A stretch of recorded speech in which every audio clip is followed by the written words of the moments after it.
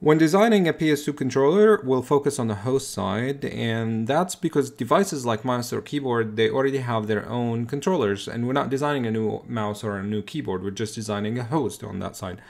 So we're just focused on the host controller. So taking a look at the complete system, and a top overview of the whole system shows us that we only have 3 components in that.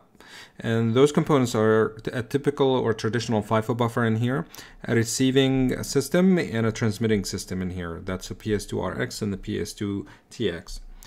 So let's dig deeper and see how the whole system actually works. The FIFO is only on the receiving side, and that's because the processor on here is what reads the input from the mouse or the keyboard, and it might just not be reading all the time. So what we do is we provide the FIFO so that it becomes like a cushion.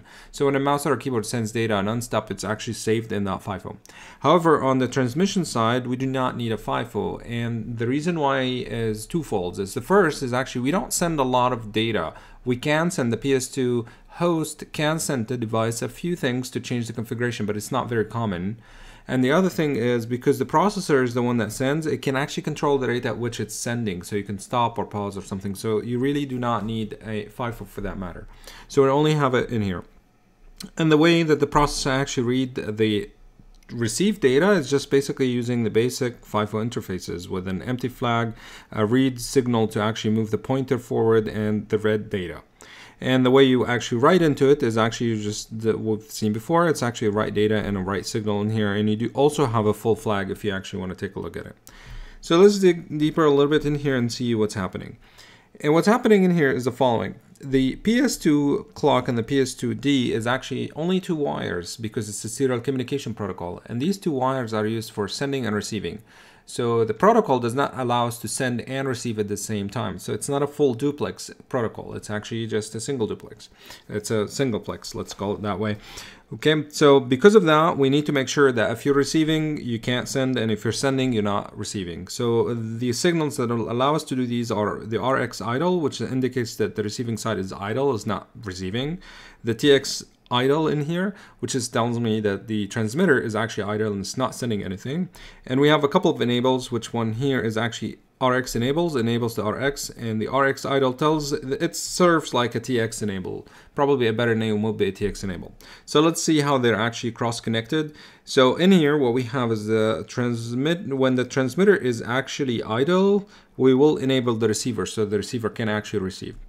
And similarly, when the receiver is idle, we can actually enable the TX. Frankly speaking, it is called RX idle because you don't always need to enable the RX, the transmitter. You just need to know that you're capable of using that or not. And you can actually, as well, the processor can check the transmitting whether it's idle or not, because if it's not idle, it shouldn't be transmitting. Okay. Then we take a look in here. It's actually the PS2 clock and the PS2D. They actually both the receiver end and the transmitting end actually have these signals. So they're just connected right there. And some of it is actually an in and out, and some of them is input. We'll dig deeper into it when we talk about the RX and when we talk about the TX separately. And then when the processor wants to send something, it actually puts that data packet here, which is a byte in here, and issues basically or assert that particular signal in here, and the transmission happens. And that's a general overview of what's happening. So when that when the processor actually wants to send that, it actually the transmitter makes sure that everything is okay and then sends it on this data bus following the protocol we described in the separate video.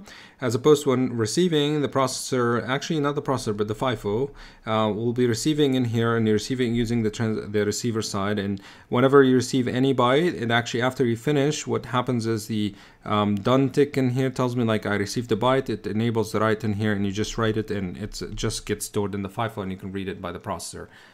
So let's take a look at how the code actually looks for this particular top level system, and we can see it here in Vivado. It's actually pretty straightforward.